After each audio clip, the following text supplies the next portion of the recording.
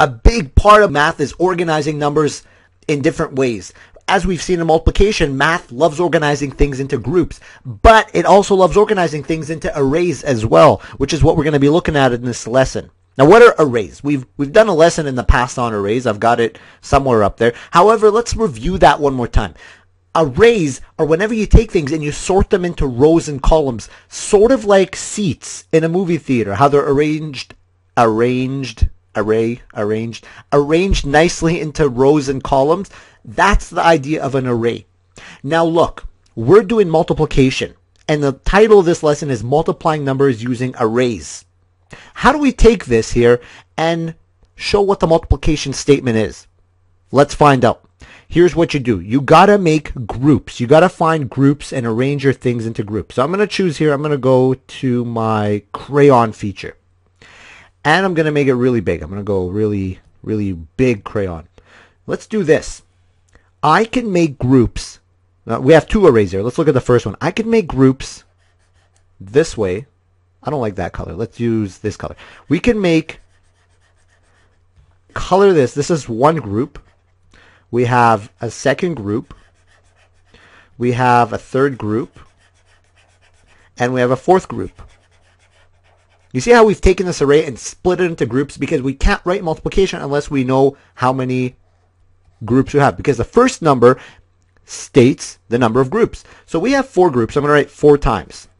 We have 4 times something. How many are in each group? There's 3. We have 3 here, 3 here, 3 here, and 3 here. They all have 3. It's important. They need to have the same amount in each group. So we're going to write 4 times 3, and we're finished. Oh, not quite. We need an answer. Of course. 4 times 3, count them all. We got 3, 6, 9, 12.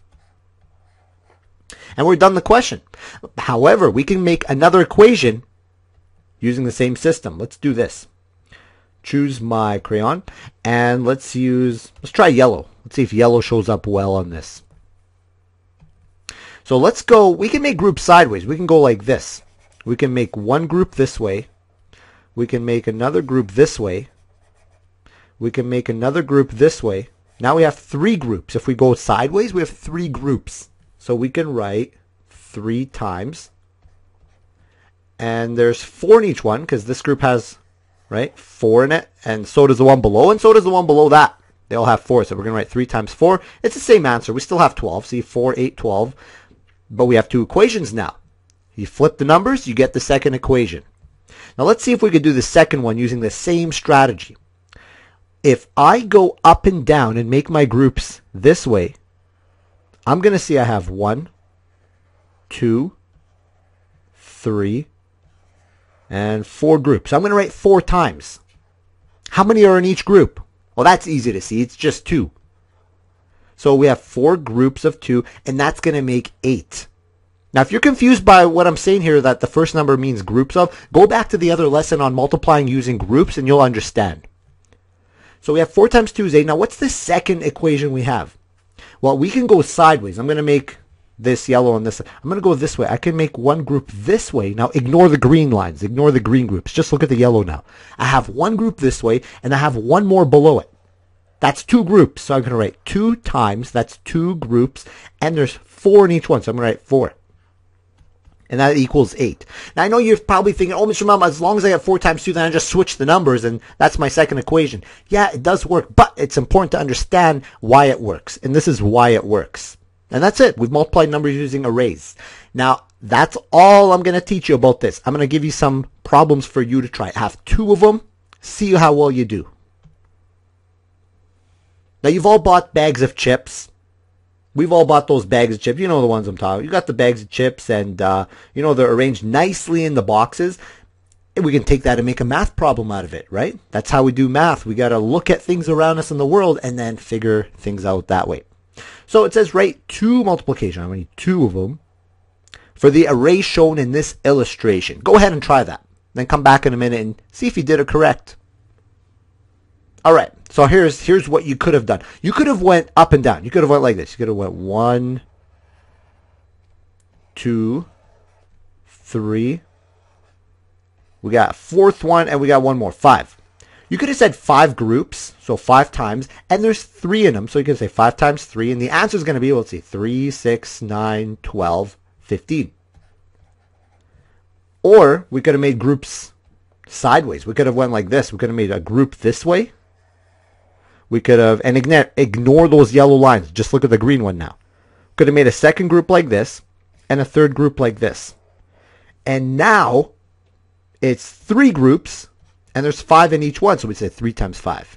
And the numbers flipped again, like how we saw in the last example. And that's going to be 5, 10, 15. The amount of bags of chips, the number of bags of chips didn't change. It's just the way the equation is set up that did. Now, we've got the last question. Can you draw an array to show the equation 3 times 2? And don't make it anything fancy. Just make circles, stack the circles nicely and do that. Don't make your circles all zigzaggy. No, arrays have to be arranged nicely. Take your time and make them in straight rows. Go ahead, pause the video, and then check your answer when you're done. All right, we're back. Let's see how we did. So, draw an array to show the equation 3 times 2. 3 groups means I need, or 3 times means I need 3 groups. So I'm going to make my groups this way. I'm going to make a group like this. 1, 2, 3. So I still need to show my groups. And I need to put 2 inside of each one. So I can put 1, 2, 1, 2, 1, 2. And you see how they're lined up nicely like this. That's one way of doing it. Okay. However, some people, and this is okay, you might have chosen to draw your array, your groups, instead of up and down like how I did my rectangles up and down, you might have chosen to do it this way, sideways. And that is completely fine. You could have went like this. 1, 2, 3. So make your groups, and then you would have put 2 inside of each one. You would have went like this. 1, 2. Looks like a robot. You see the eyes? He's got the mouth down here. Put another 2. Now it doesn't look like a robot anymore. It looks more like a drawer. Like the one in your bedroom. The chest. The dresser. This is okay too. This is just like taking this one. And let's do this to it. Let's just rotating it. That's all you've done. You've done this. Doesn't matter which way it's standing. This or this. Hey, even this way. Doesn't matter. As long as it's arranged in a nice rows and columns. All right, I think that's the last one. So that's how you multiply using arrays. I hope you enjoyed the video. I hope you learned something. It's the last video in the series on multiplication. Now, remember I said appreciate how all the different styles of multiplying all relate to one another? I hope you appreciate that now because they're really all the same thing.